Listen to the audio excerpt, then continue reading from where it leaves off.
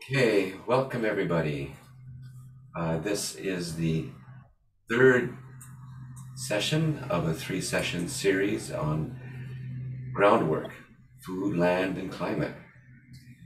Now, first, a few housekeeping items.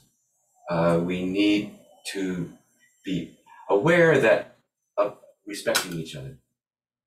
Keep your microphone off, keep yourself on mute, and unless you need to ask questions, use the chat. If you need to applaud, during the workshop, there are little tools in the participants or in the reactions button at the bottom of your screen that you can applaud, or you can raise your hand and put it in the chat if you have a question. If you want subtitles, there is a button at the bottom that you can have closed captions while you're watching. Now, let's start with the land acknowledgement, because this is all about the land. The land is alive. The land is alive because the soil is alive. Plants provide the oxygen because the soil is alive and it makes the planet alive. So this is a sacred, living, breathing,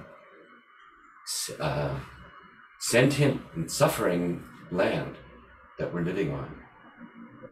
This is also the land of our relatives, the indigenous peoples who have cared for this land for many thousands of years, cared for it sustainably, named particularly in this land the Wendat people, the Haudenosaunee Confederacy, and the most recently the Mississaugas of the Credit River, who are now the rights holders of this land by Treaty 13.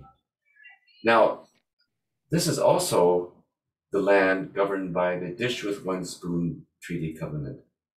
This is a treaty that dates from hundreds of years before contact, is the basis of the Six Nations or Haudenosaunee Confederacy, which was then brought back to life in a treaty between the Haudenosaunee and the Mississaugas, or rather the Anishinaabe of the Great Lakes region. And it stipulates that one must take only what one needs and leave the rest of the bounty for the other human and more than human beings with whom we share this land.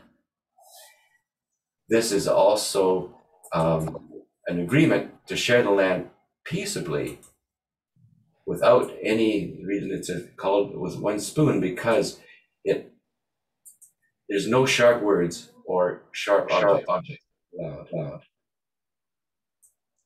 So that I will move to introducing a wonderful video by Ishia Bastida. She is a 19-year-old Mexican-Chilean climate justice activist and a member of the indigenous Mexican Otomi Toltec Nation. Based in New York City, she's an organizer with Fridays for Future and the co-founder of the Re-Earth Initiative, an international youth-led organization that focuses on highlighting the intersectionality of the climate crisis. So in this short video, she invites us to use our human imagination, potentially the most creative force on Earth, to imagine and therefore create the world that our hearts know is possible. So let's imagine, with all of our senses, a city that's regenerative, vibrant, clean, safe, happy, and prosperous. So let's show the video now.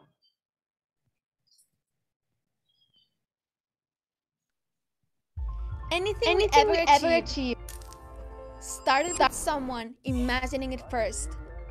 So if we can't imagine a way out of the climate crisis, it just can't happen.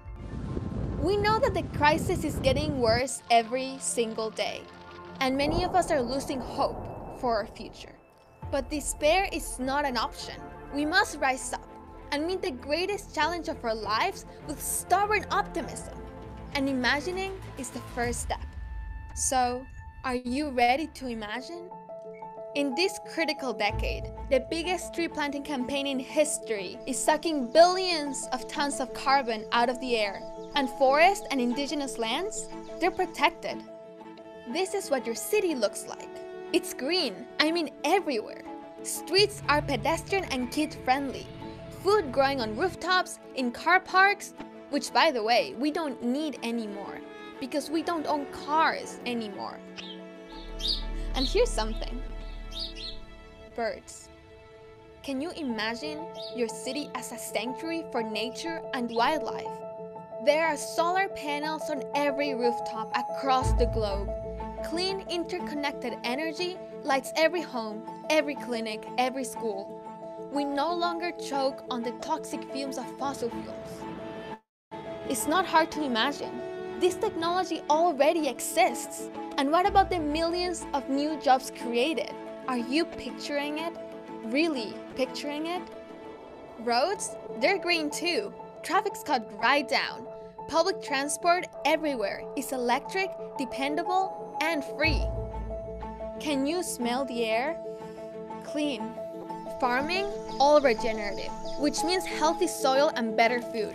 And we don't eat much meat. Can you imagine what we could do with the third of the world's cropland currently used to grow animal feed? Here's something to imagine. Fields of seaweed, miles long, grown in oceans that cross the planet. They draw down billions of tons of carbon, restore sea life, and guess what?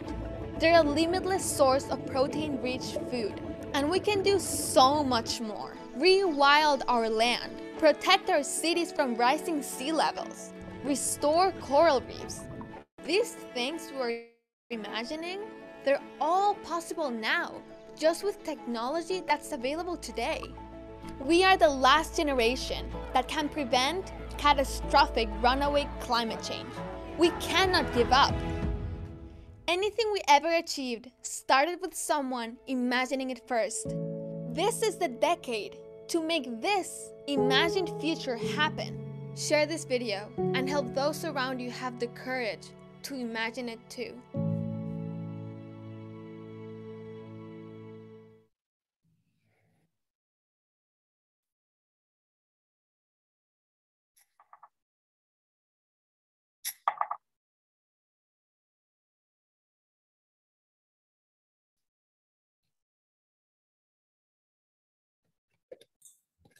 It looks like I'm going to introduce Sally.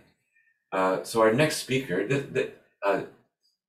thinking of imagination, our next speaker is Sally Miller, who has so much in terms of credentials that it'll take me longer to name them all than we have time for her presentation.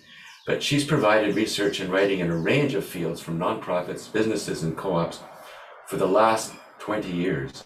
Projects have focused on sustainable food and farming, renewable energy, nature building, or natural building, I should say, natural food marketing, co-op development, and more. Listing all the research publications, books authored, food, land, and co-op consultations she's done would really take it more than the allotted time. So welcome, Sally. Thank you, David. That was a very kind introduction. I'm going to share my screen.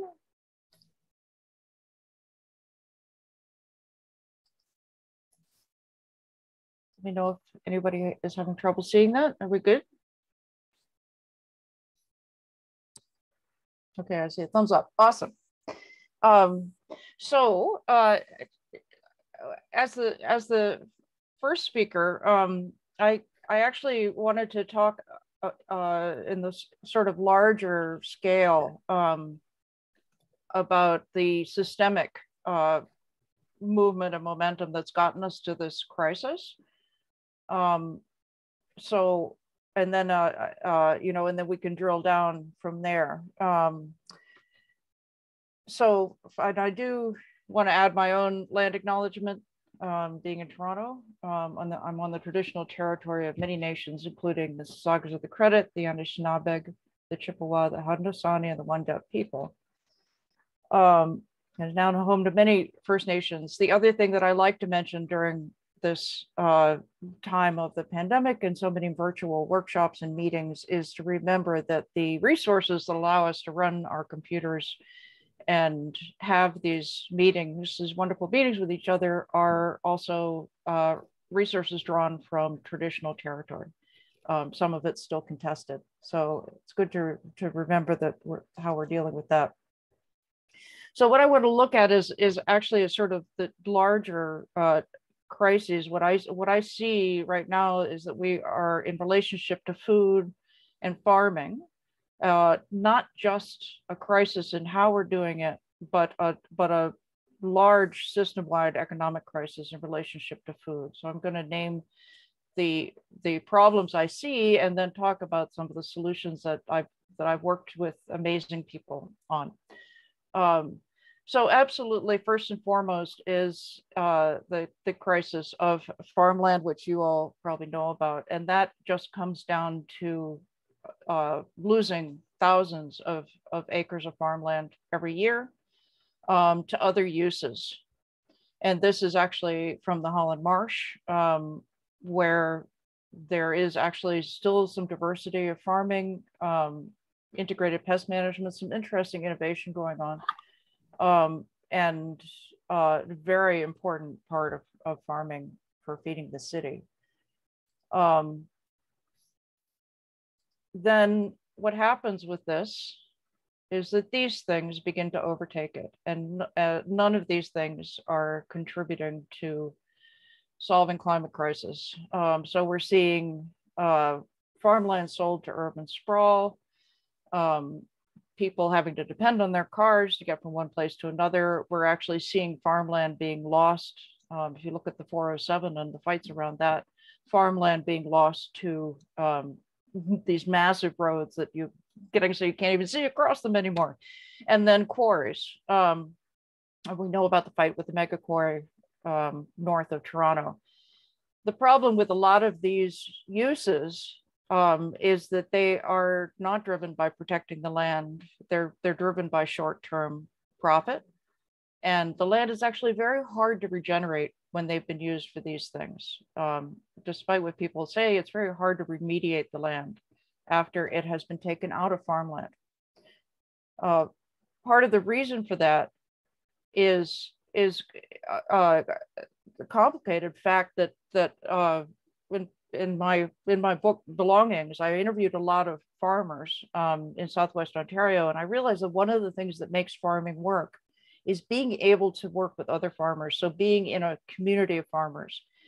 So when you start seeing it breaking up as starting to happen up the 400, where you have some significant important farmland being broken up by strips of development, what happens is that the farm input providers, the large animal vets, the people who could help young farmers get started, the whole infrastructure there starts to disintegrate. And this is a systematic breakdown, which really damages our ability to grow food. On top of that, this is bad math in a way. If you're looking at economic development, any of these uses that I've covered up the Holland Marsh with in this slide, these are not as valuable to a municipality as farming and manufacturing. Both of them actually bring economic multipliers which are higher than these things. Sprawl actually costs a municipality money, having to put in new infrastructure. So this is our problem. And I bring this back. I know I'm talking to people who do live in the city. Part of the problem is that we are allowing farmland to go to the highest bidder. And before we blame the farmers about that, we need to remember that those of us in urban environments speculate on our houses. Many of us will talk about the value of the house. We look at it as our pension. And we have to ask ourselves, if we're allowed to do that, why aren't the farmers allowed to do it? What would make the farmers not look at their land as their pension and want to sell it to the highest bidder? So we all need to rethink our relationship to land. And then on top of that, some of what I think was coming up when we were talking about regenerative agriculture. So there is so much innovation going on in agriculture. It's so exciting. And at the same time, you're seeing some of the same old practices. So you're drive around Ontario, you're seeing winter land that's not covered. So the So you see the winter winds just blowing the soil off, and we're losing our soil wealth pound by pound. You're seeing erosion, again, just a heartbreaking loss of one of our most valuable resources. Another thing that we have allowed to happen is a lack of what I'm calling financial literacy. People always talk about the price of food, but it's actually a lack of financial literacy and the cost of food and health. And people always pick on Starbucks coffee, so I'm picking on ice cream instead. But we, as consumers, and I'm not free of this, we have things that we know the price of, and we examine the price of it, and we get upset if it goes up. And there's things that we just buy, like ice cream, perhaps without thinking about it so much and not comparing it to healthier food. So this is prices that I found online. The price of the salad on the left, because I grew it, is actually even lower than $1.69, but that would be the price if you bought it. So the other thing that we know is going on is that I want you to consider the carrot. Carrots are often very important, especially in kids' lunches and things like that. And this is where there is some mythology around our food system, which is damaging the climate. I think it's easy to imagine that the carrot is grown in Holland Marsh, which is true. There are a lot of carrots grown in Holland Marsh, that it gets into a truck, and then working your way down to the right-hand side of my slide there, it ends up on a retail shelf or even in your CSA box, and then it gets on your plate. In fact, the majority of carrots travel more like this. 20% of carrots in the greater Golden Horseshoe area that we're eating in Toronto, 20% of them are exported. So the Holland Marsh is producing enormous number of carrots. 20% of carrots that come from us are exported. At the same time, 25% of the carrots that we eat are imported, which means that they are going and coming. And this is called redundant trade. Obviously, multiplying, people often say, well, my food has gone 3,000 miles, it's gone from California to here. It's actually probably gone more than that. It's probably moved to a central warehouse, it's moved to another warehouse. It's a well-traveled carrot, unless you're buying from a CSA. And to give you an example of this, one of the farmers in Southwest Ontario that I interviewed talked about what had happened during the fires in California. There is one facility in California that makes baby carrots. And for those of you who don't know, baby carrots are not baby carrots. They are adult carrots that are carved into baby carrots. And there's one facility that does this in California. So because of the fires, the carrot yield was not as high in California. And our own farmers in Southwest Ontario were exporting their carrots to California to be shaped into baby carrots and to be sent back to us. And this close-up just shows you that those carrots they've really had quite a life already. So that's the sad part. Let's think about solutions. There are so many different ways of doing farmland protection. I'm giving you examples. This is Black River Co-op. He's leaning on his bee boxes there. So he's saving pollinators. He put up solar panels. He did a greenhouse. They're in Northern Ontario. So we wanted to expand the season. They are a co-op, and every member of the co-op is a food business and a land-based food business. So their purpose, they've had to move to a new piece of land, but their purpose is to have a piece of property owned by the Black River Co-op with land-based businesses protecting and stewarding the land and keeping it in a land trust in perpetuity.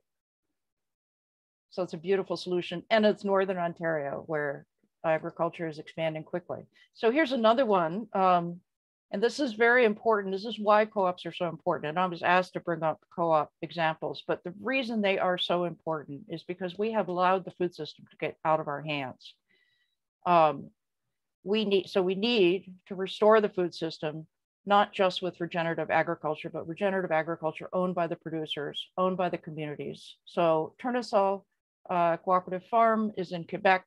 They've had inspirational effect on the developing farm co-ops in Ontario. They are a worker co-op, benefiting from some of the advantages and foresightedness of the Quebec government to be able to start earlier. And they direct sales, CSA, they're beautiful example. Shorten supply chains, so no more of these tangled carrot things, no more sculpted carrots, but what we need are more, this is Eat Local Grapers. So we need more of the, and this is a co-op, it's producer and consumer owned. And it's a wonderful idea because this brings the producers and the consumers together at the table to solve the systemic problems that I talked about at the beginning. So they're shortening supply chains, they're buying direct from farmers, selling only regionally. And I'd like to see this kind of food hub across Canada. And then supporting climate resilient food and agriculture. And I think that you've talked about this already, but this is a recent organic farm that Fair Finance Fund invested in, and she works with horses. So she's producing some of the inputs on the farm. We were able to invest in her first long-term lease, and we're just so delighted to see her work. And it's a great example, actually, because she is shorter than a lot of people using horses. She had to get a special kind of horse. She calls them ponies, so that they would be the right size for her to be able to work them. The name of that farm is Vintage Soil. This is Hoppy Fields Farm. This is in Southwest Ontario. And this is one of the solutions that I wanted to bring to you as the manager of the Fair Finance Fund, to say one of the things that we are doing is providing capital for the solutions that we need. And after about 10 years of doing research and helping to develop co-ops and doing consultation with co-op members of the local food and farm co-op network, we'd say, what do you need? And people kept saying, we just need the capital to do the work we want to do. And the reason this is important is because we are actually in a transformation of our agricultural system. There are more and more people like Thomas here, Hoppy Fields Farm, doing direct sales, doing regenerative agriculture. And this is not something that conventional capital recognizes. So it's very hard for them to get capital support. So this is what we do. We provide affordable loans up to $200,000 for farm and food social enterprises across Ontario. We offer hands-on assistance from soil health to marketing. We actually believe that, and I keep saying this to people, we track our impacts. We want to know that our loan clients have social and environmental impact, but we believe that that's reducing the risk of the loans that we give. So knowing that a farm is climate resilient means to me that they're more likely to thrive as we go forward. So it's just the right thing to do. I'd rather invest in them. But we do, find with conventional financial institutions that if they're organic, if they're regenerative, it's still not well understood. For us, it's a way of protecting the capital. And so far, it's been great. So this is our results so far. We've just raised over $1 million. We're very proud. We just passed that mark. Every penny of the capital we raise goes to clients. We don't use any of it for operations. We've given 16 loans, and across the food system, across the province. And all of them are like Rooted Oak here near Ottawa, this farm owned by these two wonderful people that we just invested in there. They just got access to their Forever Farm, and we're invested in them, rerouting some of the wet part of one of their fields into a pond that they could use for irrigation. And they're doing amazing farming, and I hope they will be doing it for a very long time. we build resilient local economies. So we're investing in, our goals are local food production, locally owned, going to regional markets. And in that way, we're trying to transform the food system, be part of transforming the food system. And looking at the entire food system. So we're not just investing in agriculture because we have good regenerative farmers that need markets. So we invest across the entire food system. Sally, we're actually over time, so. I know, that was my last one. Oh, very good. Okay, well, thank you so much. Thank you. It's what you're saying reminds me of conventional economics. In the words of Oscar Wilde, is the economists know the price of everything but the value of nothing. Exactly. Yep. And I think by offering us alternative economic systems and the way you've presented that, the deeply set economics of conventional agriculture, I think you've really shown us a way through. So thank you so much. Now I'll turn to Michelle Delaney, who has done some brilliant work as a resident of Thorncliffe Park, a densely populated, multicultural, high-rise community located in the northern part of East York. It's a popular landing community for immigrants, and with a population of around 30,000. It's known to be a low-income area, and it has its struggles and issues, such as gang activity. However, we'll see how farming is making a difference beyond food. Michelle is co-founder of a resident-led group called Thorncliffe Park Urban Farmers, collectively called TPUF, who've been working towards addressing food security in Thorncliffe Park for 8 years. Starting way back in 2012 with another new mother, Michelle who she met in the community, both of whom were looking to expand in their green lifestyles and growing organic food. So with help from the neighborhood office, they created a communal garden, which expanded to 2 quarter-acre garden lots and 25 fruit trees, all of which are located between 8 different high-rise and low-rise property. So I'm eager to see the brand new video that they put together for us tonight. Welcome, Michelle.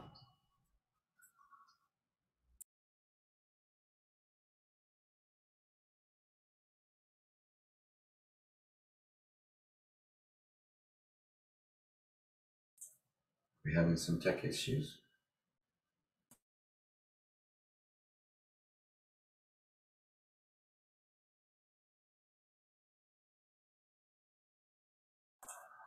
Michelle has put together an amazing 9-minute video that I had the pleasure of watching the first edition of, and it's very inspiring.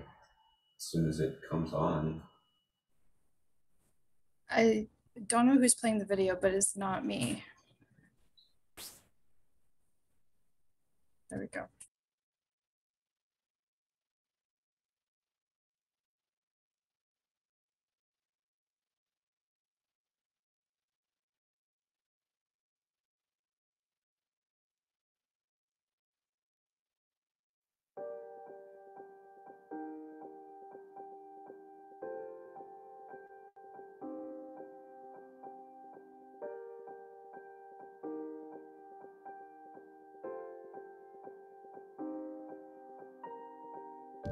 One of the reasons why we decided to start this project is, being residents of Thorncliffe Park ourselves, we noticed that there was a lot of food injustice in the community.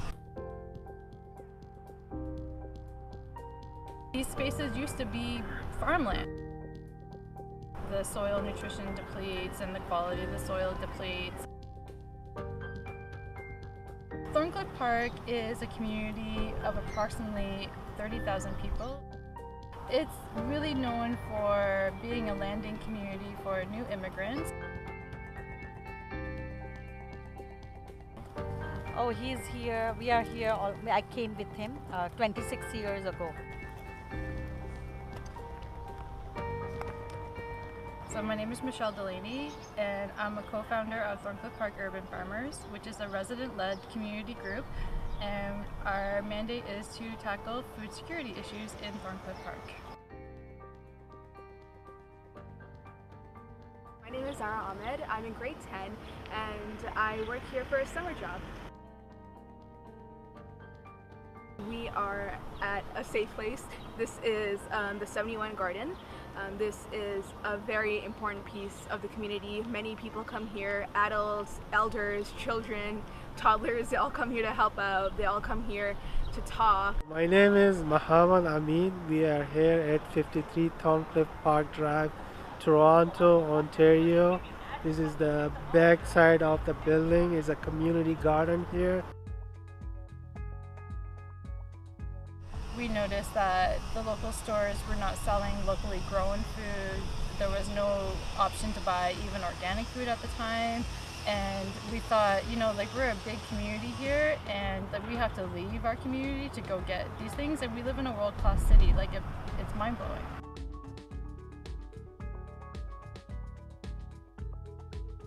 Our neighbors are getting corn that's grown right here in our backyard rather than somewhere even from up north. When you live low income and you have 4 or 5 children at home, the last thing you're going to do is spend $5 maybe for your own personal health because your kids probably need cereal more than you need kale. So here they're able to take home some kale for no cost, and they're able to empower their own well-being. Callaloo. It's a form of vegetable. Like spinach. Spinach. And I love the callaloo because my iron is Yes, low, good for iron. and so it's good for iron.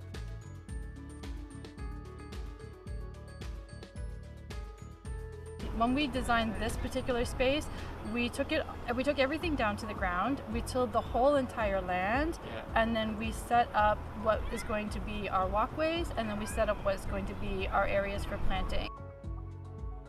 I think without having the support of a not-for-profit behind me, I'm not sure how far I would have gotten. So as just a resident, I definitely experienced some struggle, but I was graciously supported by the neighborhood office. We had them out here for a whole week and they just helped us set up the garden, they helped us build the shed, they helped us build the fence. And from having support from other bigger organizations, that's really what gave us success. Runs up one side of the garden and one that runs up the other side of the garden. We learn how to garden, how to grow food organically. We learn how to pest manage organically, so we're not continuously adding pesticides and having runoff go into our valleys and our water systems. And it's quite possible to grow food organically very successfully. We do make a big impact because we're growing a ton of food every year that we give out to the community, and that's a ton of food that's not being imported through a truck. In the gardens, we grow everything from a variety of herbs, tomatoes, potatoes, garlic, carrot, turnip, kohlrabi, cabbage, corn. We grow things that are culturally appropriate for our ethnic communities, such as callaloo for our Caribbean people. We have some amaranth, which is laksha for our South Asian people. And if there's nobody, still we can bring our kids at here, and it's good. We can eat different, especially our country food also. Yeah. So we all very crazy for that. Things are difficult for them to find in the grocery store, and they're also expensive for them. So here they're able to grow it. It also tastes way better if they could find it in the grocery store, and they're able to bring it home for their families. So our gardens impact a lot of people, but I would say on average we probably give harvest shares to at least 50 families every season. Thorncliffe Park is one of the communities of Toronto that has the highest number of children in one community. And so when we teach our children to grow food, we're helping the next generation as well, because these are skills that are dying out. So it has a spreading out effect. I love how everybody can just come and just, you know, grab different types of vegetables. And I love how, like, a lot of people just, you know, come here and we can all just work together, and how it's always a fun place. I think there's a really important food security part of it in helping our community have access to fresh food. and just being involved in that whole process. The average farmer here in Canada is over the age of 60, and they're concerned about who's going to fill this gap, right? So, you know, when we start to teach our children that growing food is a skill, and it's a skill that they can achieve, and you develop that love of growing food into them, then hopefully, you know, we're going to inspire the next generations of growers, and we can close this generation gap, this farmer gap that we're experiencing here in Canada. So this year, Thorncliffe Park Urban Farmers has expanded into creating a pollinator garden. And through that process, I really started to realize just how many invasive species are in our green spaces, and especially in the Don Valley. So our pollinators also need proper habitats as well. So helping to restore and create spaces for them also in turn just helps us and also helps the global climate crisis. We find sometimes actually we could have a whole bunch of cucumber flowers and nothing starting to bud. And the reason being is because we're lacking pollinators, we're lacking bees in our garden spaces. They suffer a loss of habitat all the time from development and, you know, again from invasive species just continuing to take over the green spaces. So everything is a circle with each other, and everything has a relationship with each other. So we're either having good relationships or we're having bad relationships. So I envision raised beds beside bus stops where people can get off the bus and harvest some herbs or take a pepper or some kale, and they can take that home with them.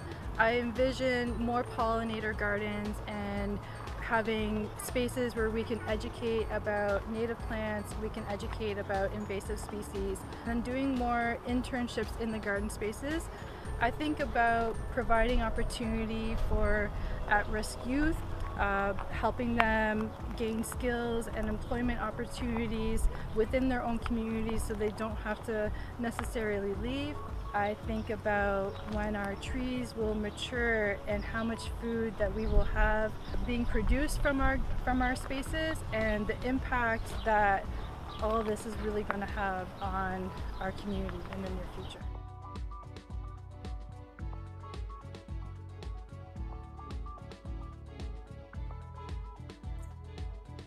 Thank you, Michelle, for this brilliant, inspirational vision that you presented. I think when I think of the possible alienation that people experience in these high-rise developments, especially some places where there's a lot of new immigrants and they don't necessarily know their way around all the tricks of the trade of living in the city, this is absolutely brilliant, and I think it's something, inspiration for everybody. So now I'm going to introduce Sunday Harrison. So Green Thumbs Growing Kids works with a cluster of elementary schools to grow food forests in their school grounds. Their educators are teaching positive solutions to the climate crisis based on soil biology and composting, and promoting biodiverse ecosystem responsive design for kids linked to the school curriculum that's integrated. They're using culturally relevant food plants, annuals, and perennials, including fruiting and native shrubs, and trees grown from seed. Programs include youth employment and farm trips. So this is continuing on from what Sally and Michelle have been presenting, and I'm really excited to hear Sunday. So welcome.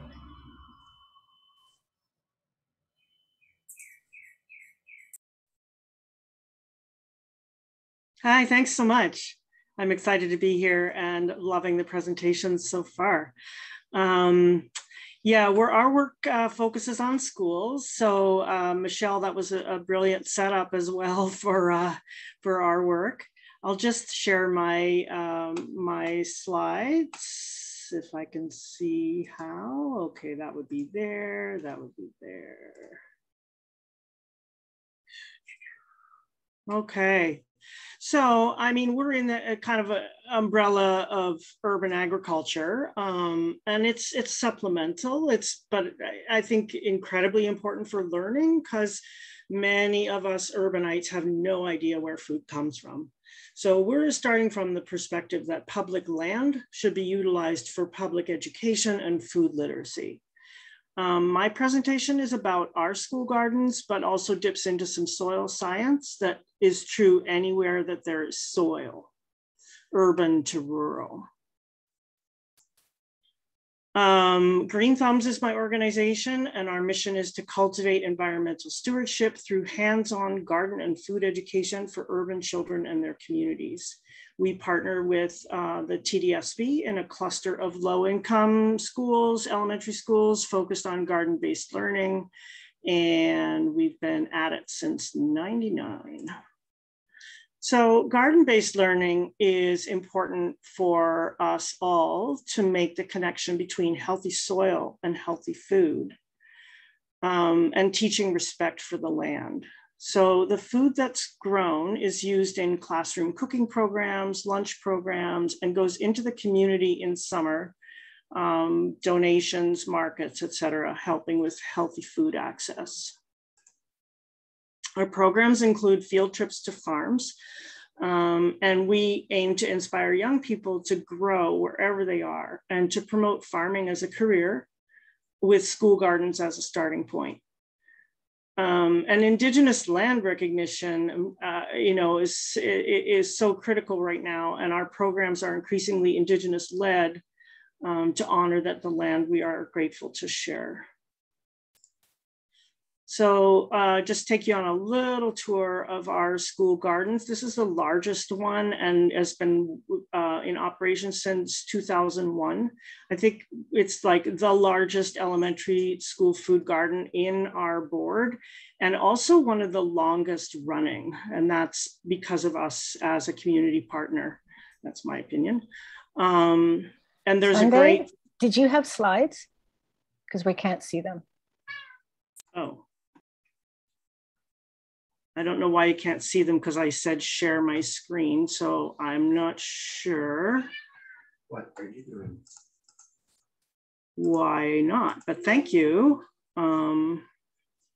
Display settings, spot presenter view and slideshow. How about that? Oh crap.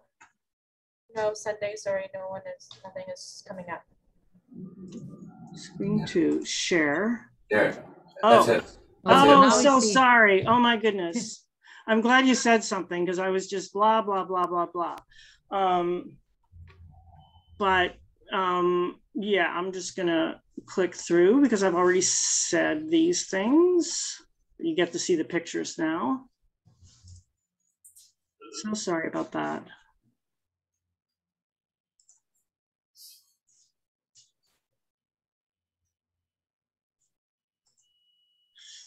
Yeah, so this is where we was at Winchester School Garden, which is in, it's kind of south of St. Jamestown. You can see the high-rise buildings there.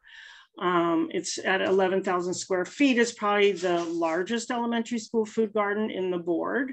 And there's a hot lunch program, a very exemplary nutrition program that accepts all the produce and turns it into healthy lunches.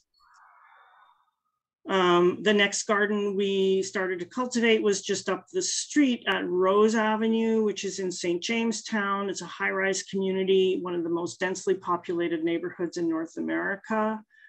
And we have a kind of a corner of the land there.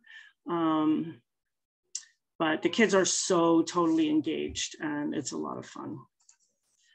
And thirdly, we started a garden nearby, a Regent Park School in 2008. And it's very, it's like, as you can see, it's a front yard garden, so you can't miss it. And it was actually started by Lead to Peace, which is a youth group organizing against gun violence. And it's very, very nice, good soil and very, very productive land. And finally, we're starting a couple years ago, we started cultivating a green roof in Regent Park. It's a shallow soil, an extensive green roof. It's like 5 inches of soil and growing mostly greens and herbs. And we're looking to try to make that a small social enterprise because there's no public access. As you can see, there's no fence, so it's staff only. So our objectives are better nutrition and food literacy for students in our programs, connection to the origin of food for the students and families, a chance to grow their cultural favorites. As Michelle's video was outlining, over 70% of our community are newcomers. Skills building for youth and options for income, local food production and composting for soil health and to reduce greenhouse gas emissions, and to learn about climate change. Exposure to the natural world and green space with varying trophic levels and biodiversity, and tree nurseries, growing trees from seed. So some of the things we're teaching is, as David was saying, soil is a living organism.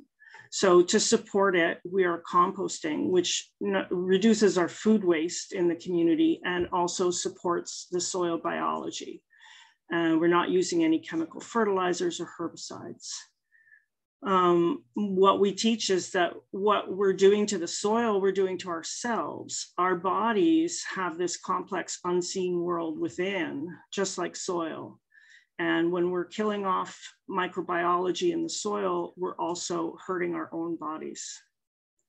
We teach about trees. Trees are the most successful plants on the planet in the sense that they grow the tallest and live the longest.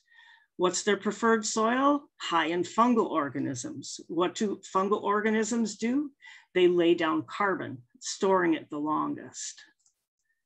Yeah, this is soil biological succession. So this is most of your croplands are heavy on bacteria and low on fungi. So as you move into the upper succession layers, deciduous trees and coniferous trees, you're looking at a huge reversal of the fungal bacteria ratio in favor of fungi.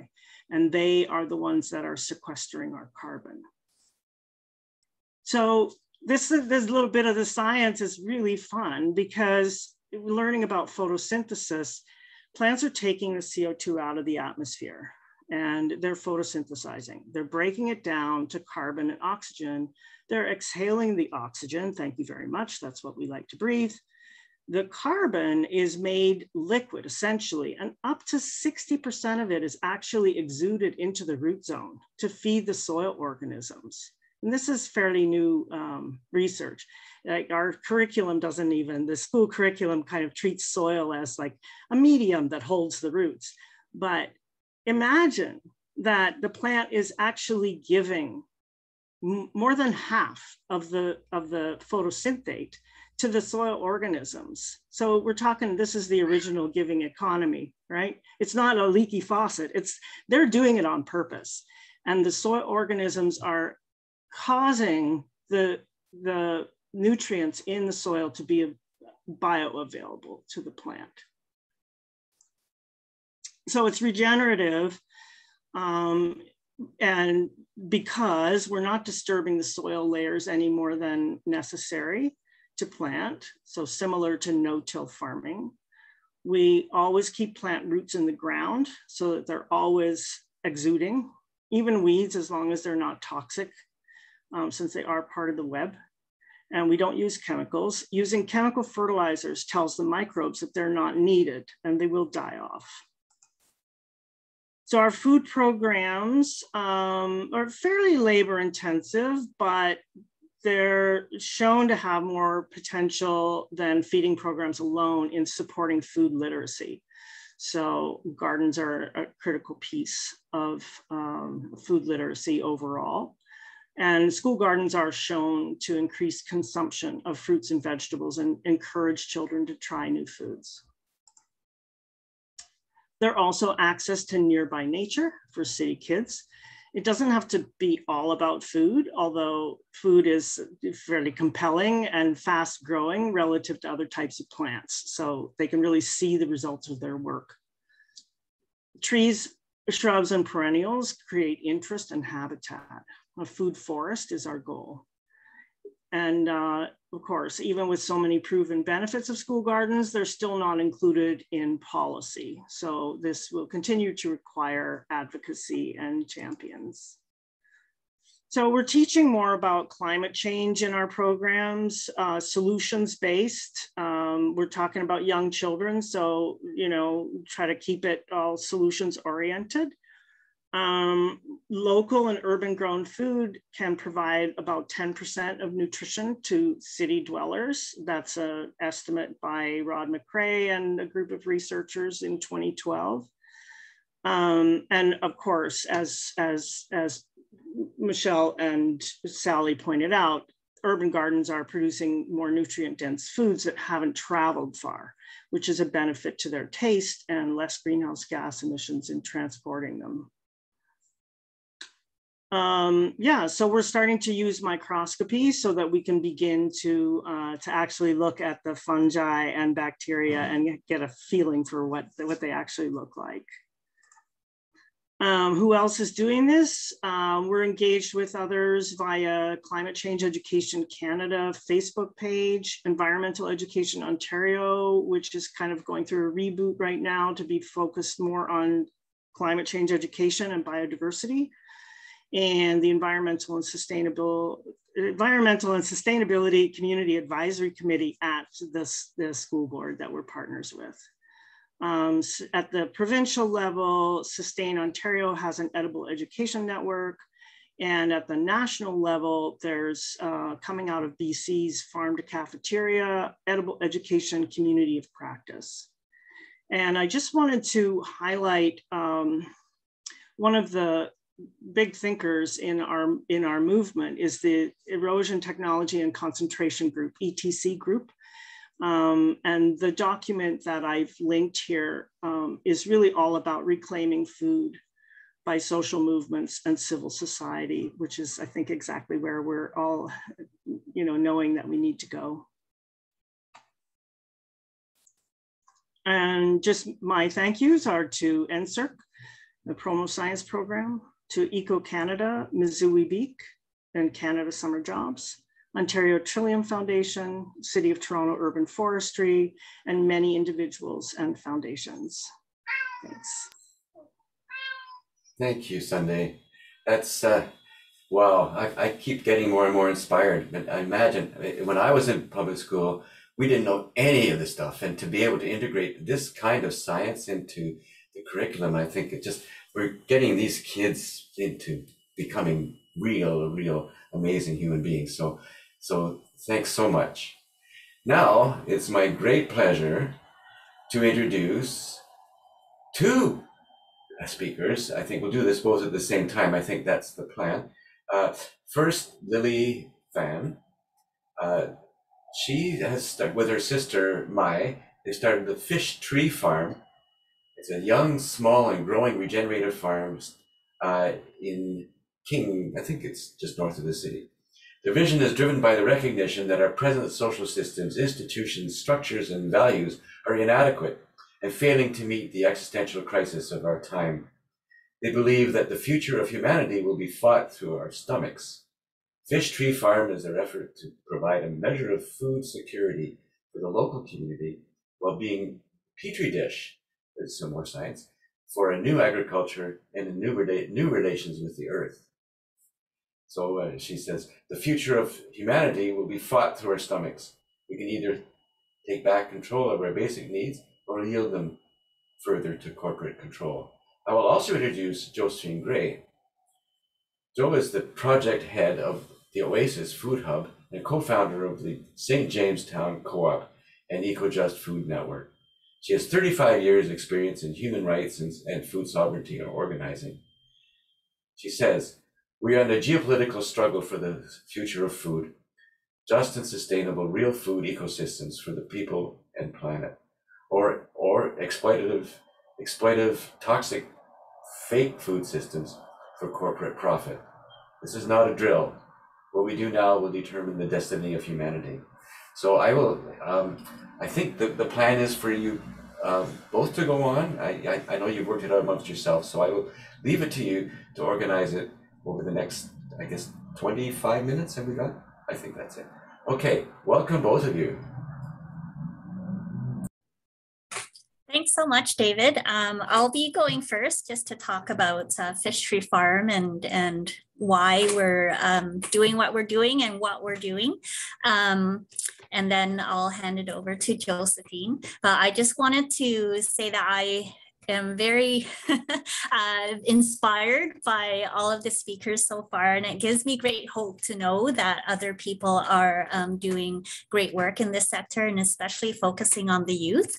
And you know, I just really wish that the kids that Sunday is educating will grow up soon and take over the reins of the world, because we really need them to. So my sister and I started our farm, Fish Tree Farm, 2 years ago. We're into our second season, and it's an endeavor with my whole family. We started a farm partnership, so everybody kind of pitched in the capital to start the farm operations. But I'm the one that is the farmer, and my sister is the main financier. And basically, we initially thought about farming as a way to make our own family food secure, to give us a land base to kind of buffer us against any of the shocks to the system due to both the climate crisis and the economic crisis. But of course, you know, once we started and thought about it further, you know, we realized that if our family can't just be the ones that experience food security, that's not real security. Humans are social animals, and therefore, you know, we need to look at the resiliency and well-being of the community. And so if the community is not food secure, then in no way can our family be food secure. And so Fish Tree Farm, we're approaching agriculture with the mindset that we want to eventually, you know, be a hub for the local community, not only to meet their food needs, but also to help knit together those community relationships that, you know, within which everybody can meet their basic needs and benefit from each other's efforts and energies. In terms of our agricultural approach, we are experimenting with different regenerative practices. I won't go into detail because it's the same, like cover cropping, you know, minimal tillage, encouraging more predatory insects and pollinators, and so forth. I wish I had photos to show, but I was actually in the field today, and it was so hot, and I was just concentrating on harvesting for tomorrow that I forgot all about my camera. But if you were to look at my fields, you know, it would probably give the conventional farmer heart palpitations, because it is abundant in weeds. But when I look at my field, it makes me happy because I see all of the insect activity that is happening around those weeds and in and on those weeds, you know, and I know that, you know, my field, it's not only growing food for my family and community, but it's also feeding and feeding a great insect population, not just the pests that, you know, we commonly think about when we think of insects, but also the other insects that feed on those pests, and the insects that pollinate, you know, the different plants.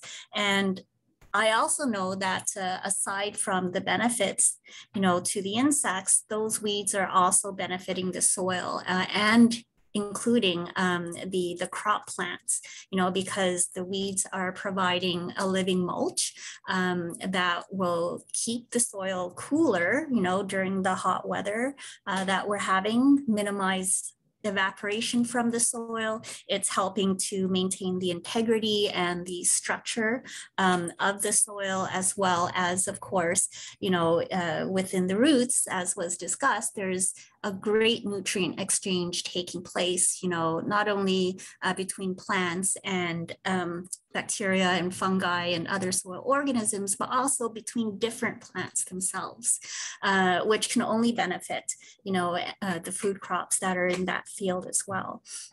And so that's, I guess for me, farming is a big step off a cliff, especially because I'm trying to do it in ways that are not compatible with our economic imperatives. So, I'm not going for crop yield, even though I would like a good crop yield. And I know that if I were to till my fields, I could get better yields than I'm currently getting. But that's a short-term gain. And I know that in the long run, I will be worse off, even on an economic level, than if I were to try to do things, the right way, or at least the regenerative way from the get-go. And to my mind, I sincerely believe that regenerative farms can't really succeed to the scale that we need them to succeed if farming remains an individual enterprise or a corporate enterprise. True regenerative agriculture, if it is to be the basis for a new relationship, between humans and nature, it needs to be a communal activity. The way it was in the past, when people got together and helped each other, and worked the land together, and the proceeds, the crops, of that endeavor belonged to the community. There was no there was no thought of, can you afford this food? And if you can't, too bad, you will starve. Or, if we can't sell it, we'll just throw it away, dump it in the ocean, or, let them rot in the field. If communities owned, operated, and controlled their food production, all of those things, I believe, will be moot. Won't even be a consideration, because it will be food grown for people who need to eat it, right? And if that food can't be eaten right away, the community will ensure, someone or group of people within that community will say, hey, look, even if we can't eat it now, let's preserve it. And they will make sure that it will be preserved and then distributed back when the time comes, right? And I think that that we've really gotten away from that, and we've lost sight of the collective nature of agriculture, and that is why our agriculture is so sick. And I also believe that even though we have the solutions in hand, at least the technological solutions, and by technological solutions, I also include regenerative agricultural practices like cover cropping and minimal tillage. Those are technological solutions. We know them. We know what we need to do. What we don't have are the social solutions that must go hand in hand with regenerative agriculture if we really want to see it succeed. And those social skills and technologies and resources, are things like, for example, how do we relate to one another? How do we relate to land in a way that recognizes the intrinsic living organism that land is, and its inherent right to exist, with or without it, with or without us, and the inherent rights to its own vitality and well-being, and I guess what I'm trying to say is that, you know, if we view land as a commodity to be owned and controlled and traded and bartered, then we can't really talk about regenerative agriculture.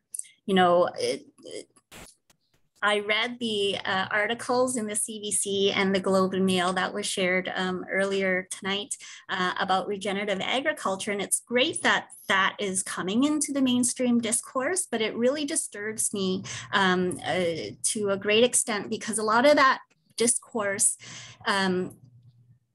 basically assumes a very central role for corporations to drive that change. And for me, that is a big red flag, because corporations don't exist for the greater good. They exist to make profits. That is their bottom line. You know, they are only getting into this discourse around regenerative agriculture now because they see what is coming down the pipeline with regard to climate change. And so they are trying to control the game and control where that, you know, control the solutions, you know, that we will implement as, you know, as a species. And I think that we should be very, very careful about that, because, you know, sure, Monsanto can create and is creating great organic produce, but at what cost? You know, at what cost to the human collective, to human rights, to issues of justice and equity, you know, and also to the environment?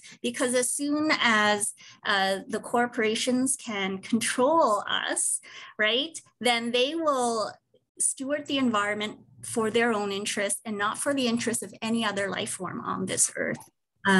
So whatever, I'm sure I'm getting close to time. And so I want to talk about the EcoJust Food Network because Fish Tree Farm is a partner with St. Jamestown Community Co-op on this initiative.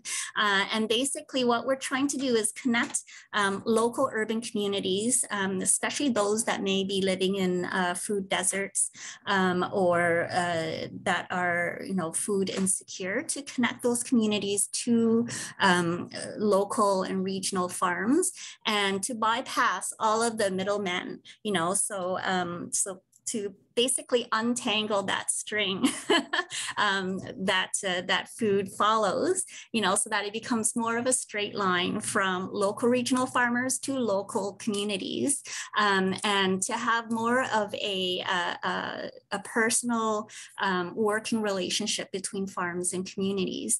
But that's not to say that, you know, to foster relationships between farms and individuals. We want to foster relationships between farms and communities, because I think that that we need to pay more attention to the social nature of human nature and human societies, and to, again, start to kind of build those skills back up. And I think I'll pass it on to Josephine now, and she can talk more about not only the Food Network, but what the St. Jamestown Community Co-op is doing, which is very exciting. Well, what's so exciting about it, it has a lot to do with Lily and Fish Tree Farms, because she's turned over 2 acres to St. Jamestown to have our residents come up and be able to experiment and learn. And she's been helping to train residents on how to do agroecological farming. And I'm just going to take you through a quick slideshow about what we're doing in St. Jamestown, which is a part of and a founding organization of the EcoJust Food Network. So I'm going to try to get this up and hopefully it will share. All right, can people see that? I'll just pull it up. Okay, is that visible to people? Yep. Yes. Excellent. Okay. So, you know, as Michelle was talking about Thorncliffe, it has more people, but it's also a bigger community, like land-wise. It has more land as well. The interesting thing about St. Jamestown, which is also incredibly densely populated and very, very diverse, we have about 25,000 residents within less than a normal city block, so less than a quarter square mile. We speak over 140 languages, and there's a lot of people from around the world It is another landing strip for newcomers, and we have a lot of knowledge and experience and possibilities. And we've been working for quite some time to figure out different ways to achieve food security in a community that basically has no land. So again, Fish Tree Farms is like a wonderful opportunity for us to actually be able to grow. We created a democratically controlled nonprofit enterprise so that we could start to control food security projects and other sustainable development projects in our neighborhood.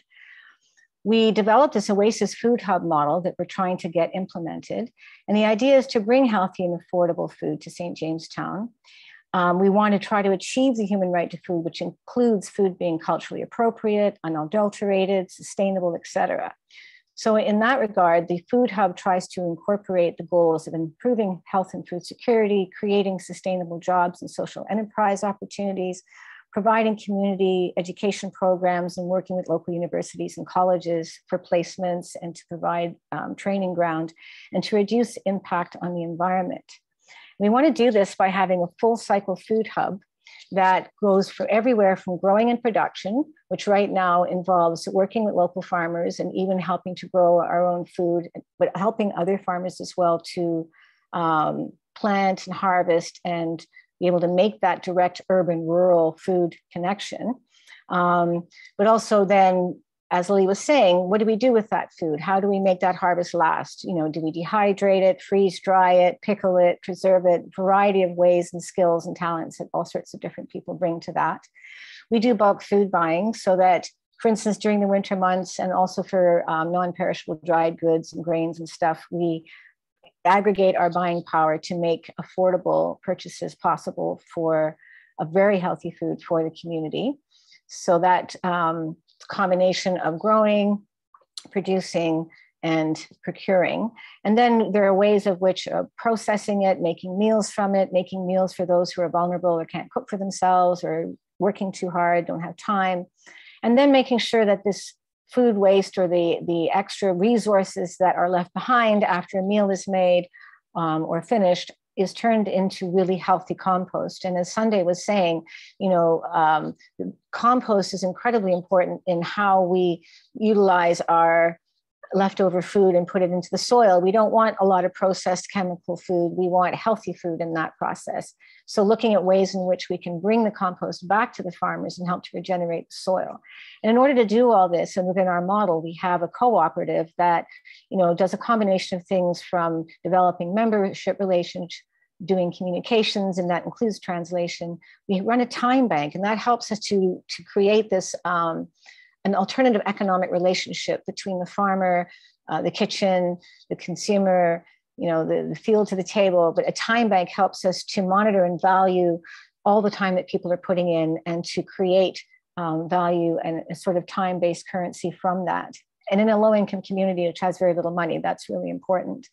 We go stuff around social enterprise, like helping people to start a little juicing business and things like that. Obviously, the education and training so that people have the skills and the ability to run this food hub and to go out and do farming.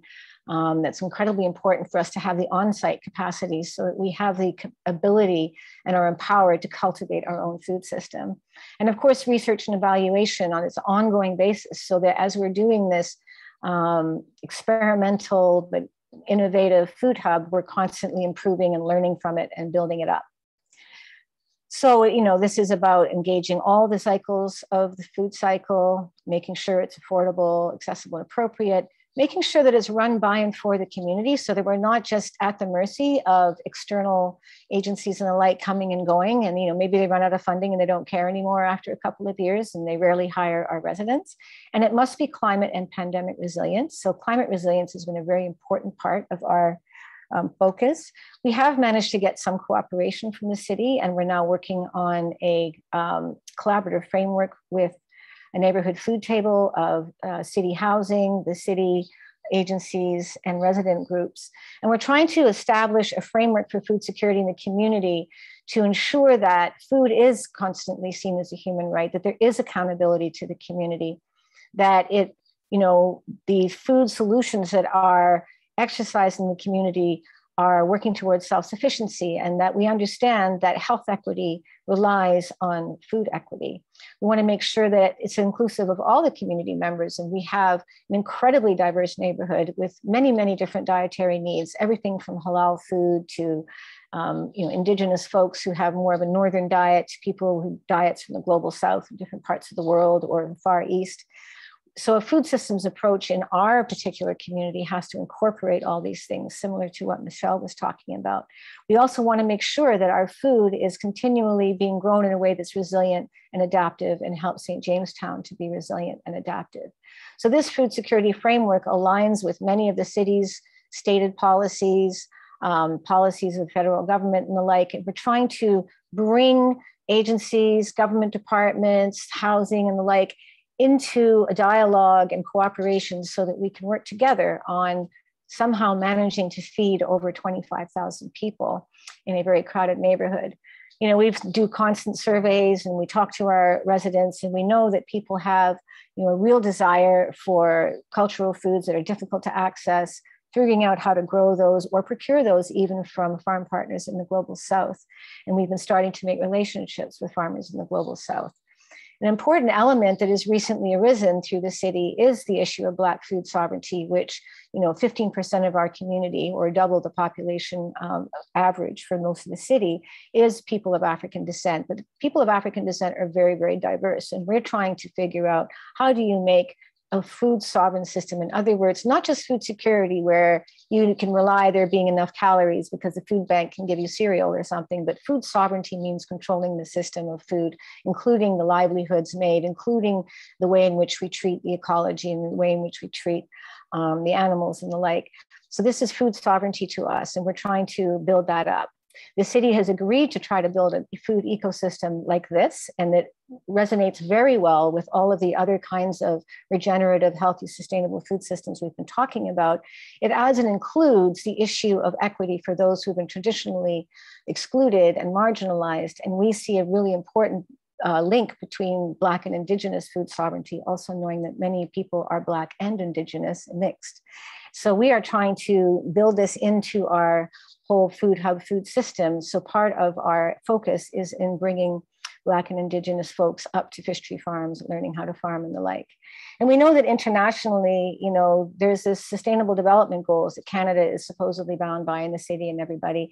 And we show a lot of ways in which our particular food hub aligns with and supports these sustainable development goals. And we hope that that will encourage the government to recognize that these kinds of models and these kinds of food system innovations are indeed a way to help achieve the sustainable development goals, as well as to address climate action. As part of the EcoJust Food Network, it grew out of something called the Emergency Food Forum, which we've had for a couple of years, where we have urban-rural dialogues about how we can transform our food system.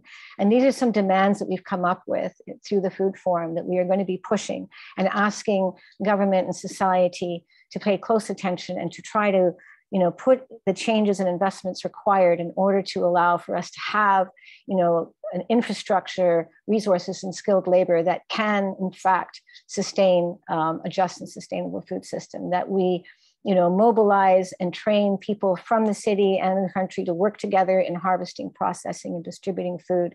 That we make sure that people who are working in the food system, from the field to the kitchens, to the restaurants, to the places where they prepare French fries and everything else, have decent, healthy living conditions. It's ridiculous that the people who make and produce our food are often in very, very poor working conditions and struggling to be able to eat themselves. And we believe that this is an incredibly important time that requires real meaningful collaboration between civil society and civil services. We seem to have forgotten that government is supposed to work by and for us, that we pay them to work for us. So we are trying to help educate our governments to work with our organizations and communities in order to try and develop and change rules and regulations and invest in a truly regenerative food system that can meet climate action targets and prevent ecocide, because ultimately our future relies on this kind of cooperation. So there's some pretty pictures of our neighborhood and our people. And I just want to say, as somebody who's been involved in this series, that I think it's very important that we realize that there is a big struggle over the future of food, that right now, you know, going from the local to the global, even though as we see a struggle in my neighborhood in order to be able to access healthy, affordable food, the same goes for the world. And the same goes for many of the people who come to my neighborhood because of climate migration, because of wars and everything else.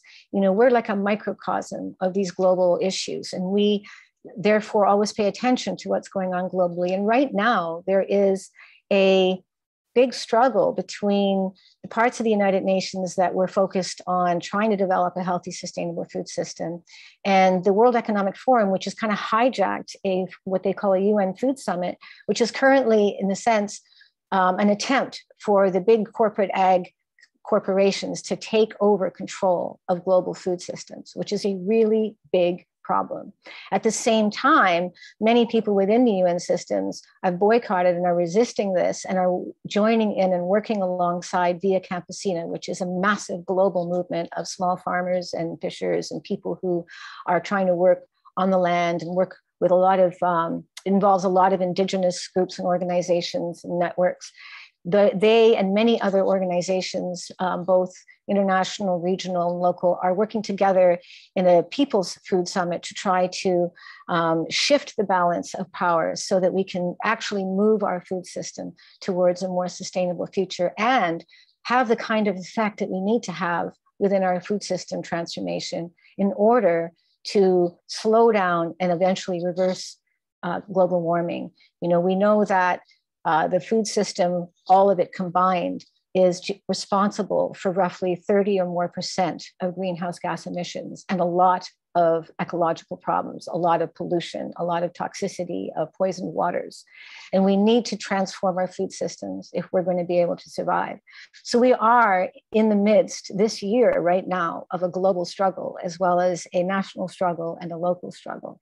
So this series, I hope, will help to provide people with a lot of ideas and understanding and awareness and opportunities to get directly involved in actually creating and cultivating the kind of food system that we're going to need in order for our children, our descendants, and all our living relations to be able to sustain, as was declared in the Dish with One Spoon Treaty, as was, you know, once accomplished by the indigenous peoples of this land of Turtle Island.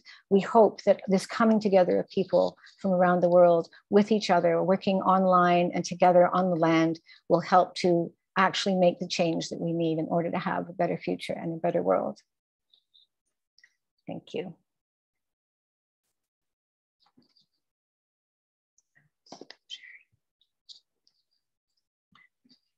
So yes, I think we were going to have a question and answer after this, perhaps.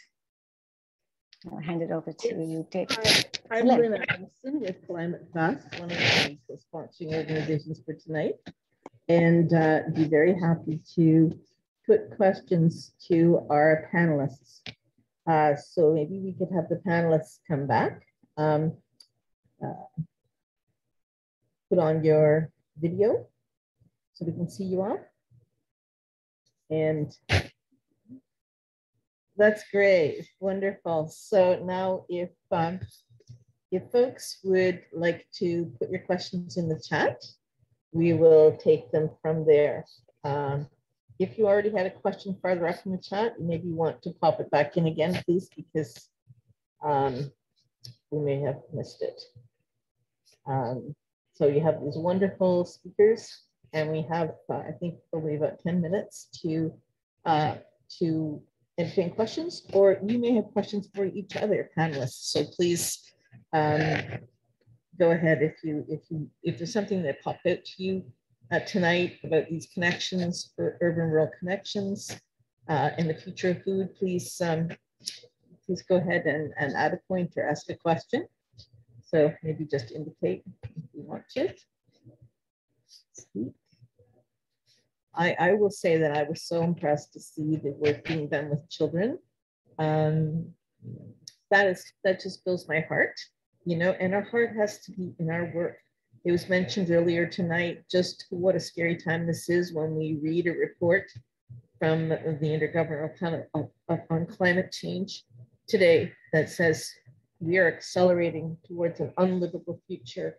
And that is where we're going if we do not make the changes that we need. And agriculture is not very often talked about, which is why we wanted to do this series. And because it's definitely part of the solution. And we need to make those changes. So you all are taking different angles on how those changes might be made. So let's see if we've got any questions. Lots of people saying that it was very inspiring. Lots of thanks for the presentations tonight in the chat. There was a question to me.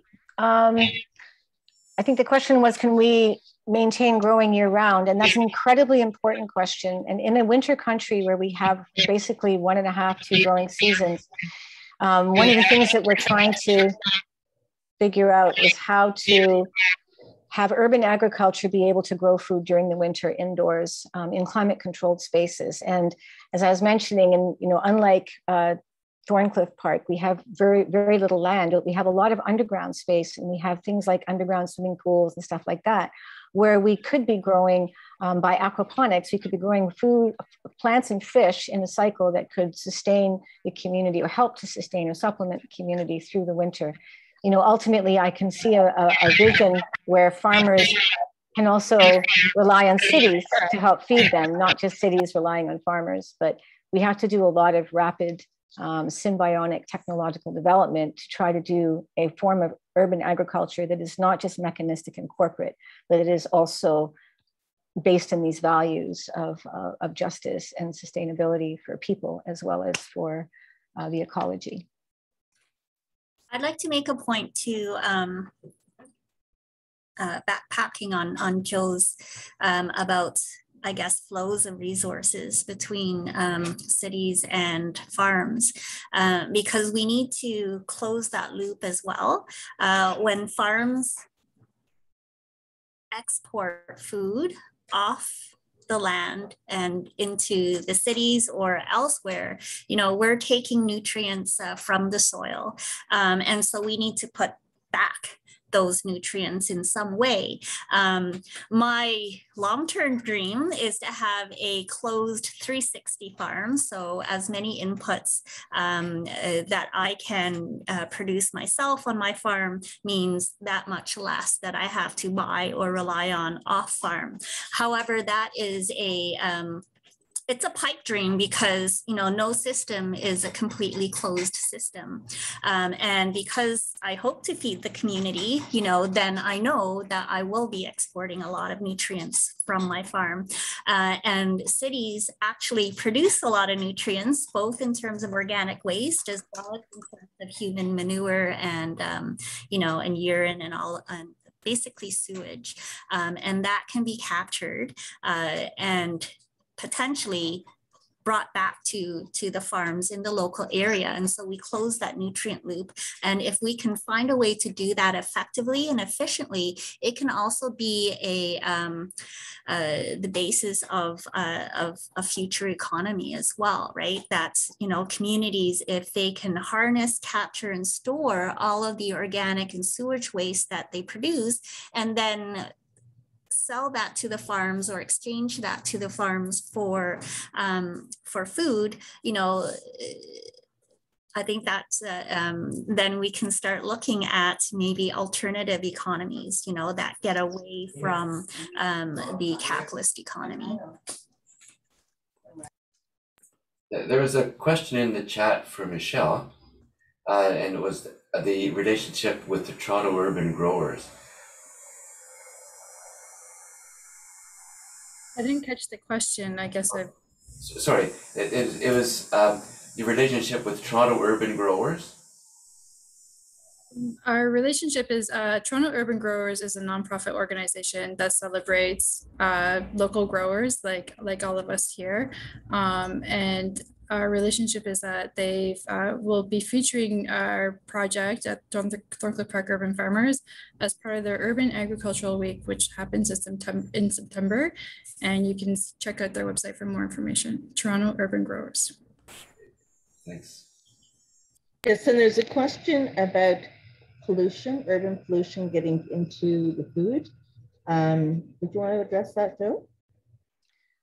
Yeah, so that's one of the reasons why we want to be able to grow indoors, because in our neighborhood, there would just be too much road business, road activity, car activity spewing into the food. So this is another good reason to figure out good ways of growing in enclosed, environmentally controlled spaces.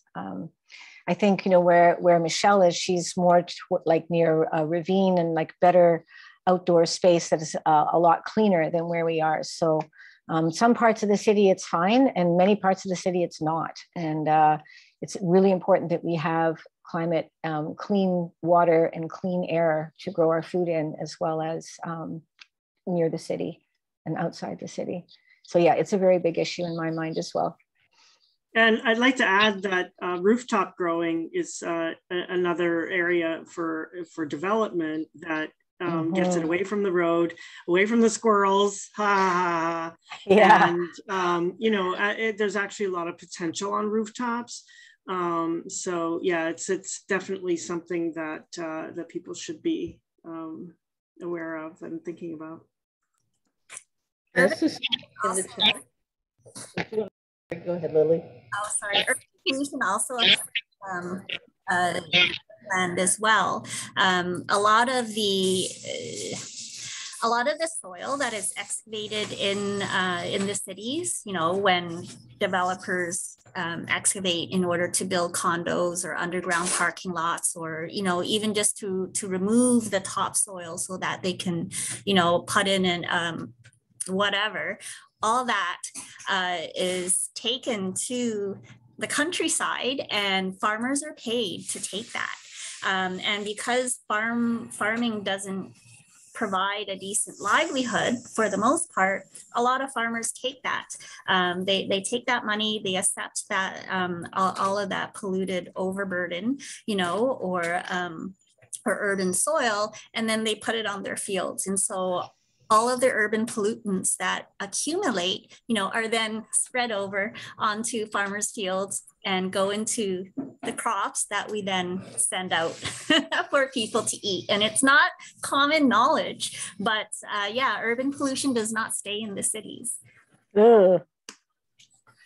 I should mention that the organic green bin waste, a lot of it is not suitable for putting back into the soil. It's often very contaminated, and there's a huge stinking pile of it near Arthur, Ontario, and another huge stinking football field worth of it just up north of the city. And it's just disgusting. It's so volatile that, you know, the workers aren't allowed to smoke anywhere near it. And it's a big source of methane gas. It's a disaster. We really need to smarten up and get way better at this.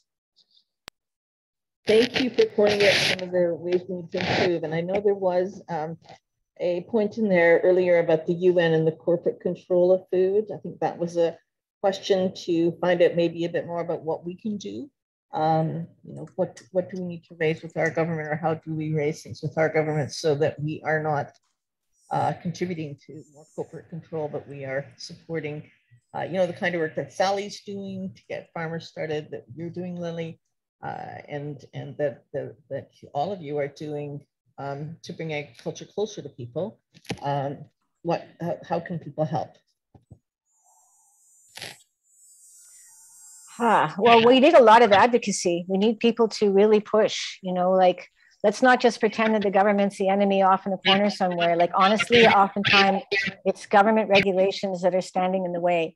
This provincial government has done absolutely nothing, and we need a new one as soon as possible.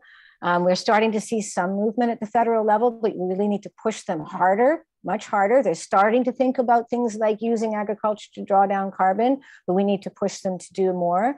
And then with cities, you know, cities could be doing a lot more to bring healthy, affordable food into the city to help aggregate the purchasing power. Like, we could be working with hospitals and various other places in order to aggregate our purchasing power and support farmers to have decent livelihoods to grow real healthy food for us. But it's going to require governments as well as business, as well as individuals, to all work together. And we need a lot of advocacy to make these changes happen. Donations don't hurt either. I think, if I could add, I also think it's going back to what I said at the beginning, I think it's really, really important to challenge where we're putting what we're investing in with the Ministry of Agriculture and what sort of, I mean, even though I know that there are new programs to make sure people use cover crops and things, like there's so much more to do and it's extremely urgent. So one of the things that's happening is that the government, federal government has started to attend to the idea of social finance, which is what we do, right? So social and environmental impacts in investing. But we need to make sure that doesn't get co-opted and that it stays with the kind of change that we're all talking about.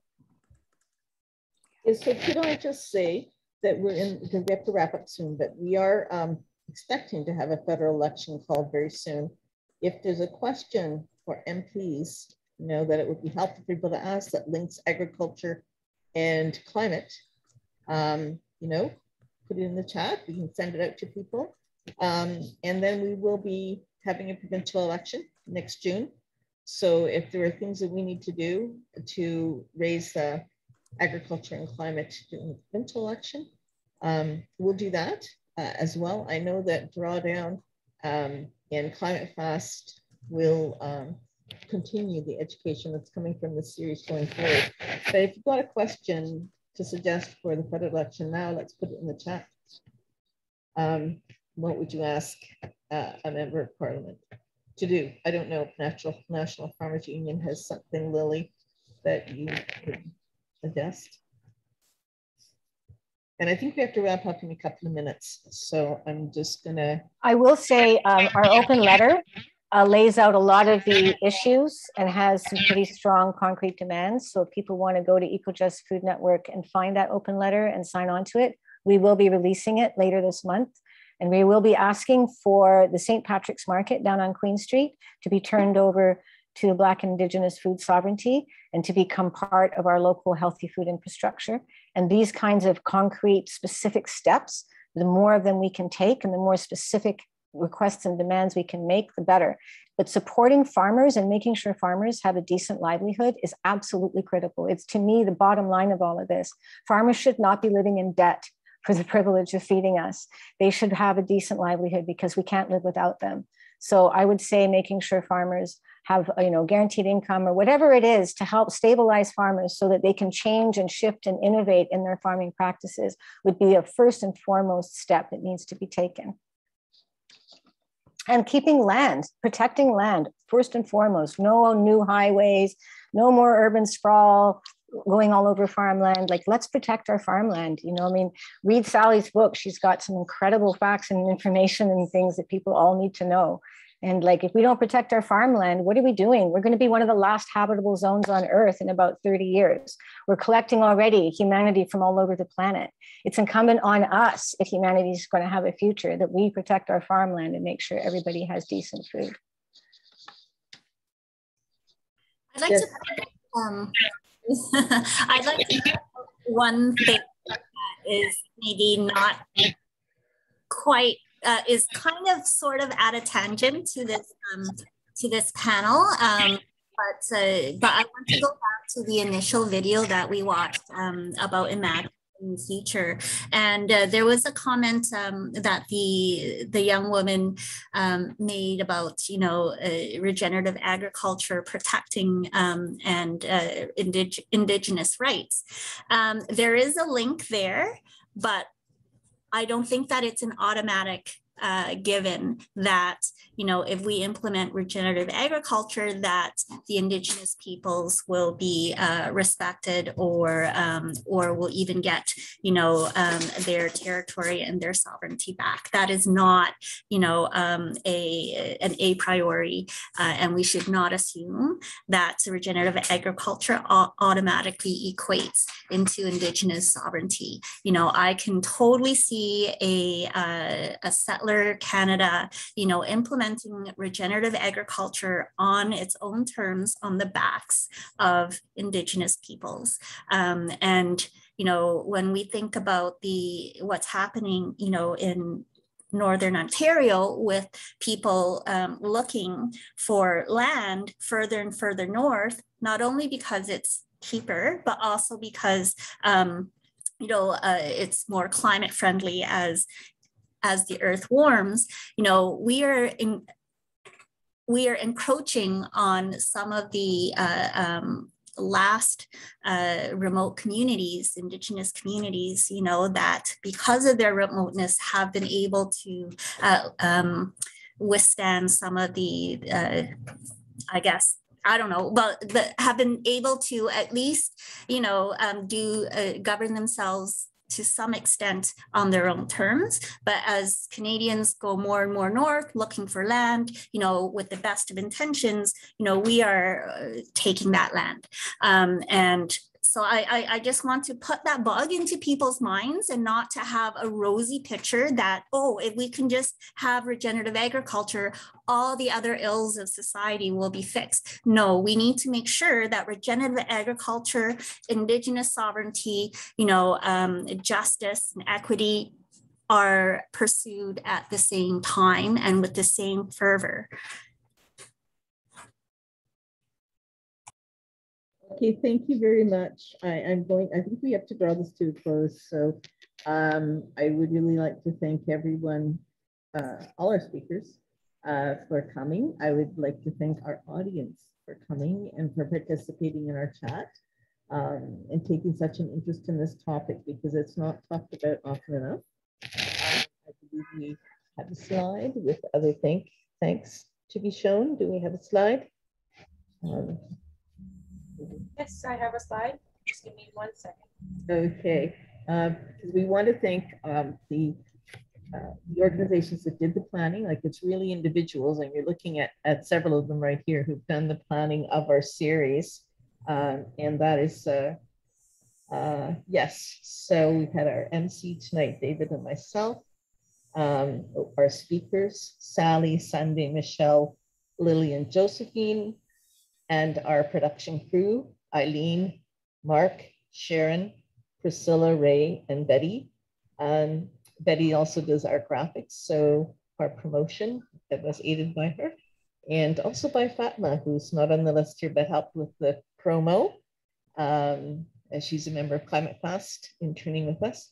So it's been a pleasure to put this event on for you.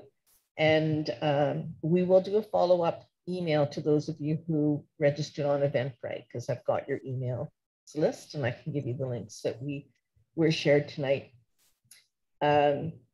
Yes, so a ray of hope in the midst of very bad news today. Yes, that's one way to describe our event tonight, Lily is saying. And, the future is going to be determined by those of us who take action now to create that future. And our children, and those who are young now need us to take the steps necessary to make the future be one that we choose. Something that Christiana Figueres talks about in her book, The Future We Choose. We can make that difference. And everyone who's turned out tonight, both to speak and to participate in the event is contributing. And we all welcome new volunteers. So please get in touch if you'd like to work on future events. If you'd like to work on the election, we've got an election planning team going from Climate Fast, and we'd love you to join in if you would like. So I think one more big thank you for everybody. Maybe we can we unmute everybody and let people sort of wave their hands and say goodbye? I think there's one thing, Lynn. I think there's a survey that should be coming. Thank you very much. Where's the survey link? Survey link's in the chat. We would love you to fill that survey in. It'll just take a minute. So click on that and fill that survey in to give us feedback on the event tonight and ideas for future. Would be so. And I'd just like to add my thank you to everybody. I'm really energized by the incredible breadth of knowledge, wisdom, and resources that I think we can all share for our own work. So thank you. Thank you. Thank you so much. I'd love to talk to you, Michelle. Take care, guys. Thank you so much. Everybody. Bye. Thank you so much. Have a good night. Thank you.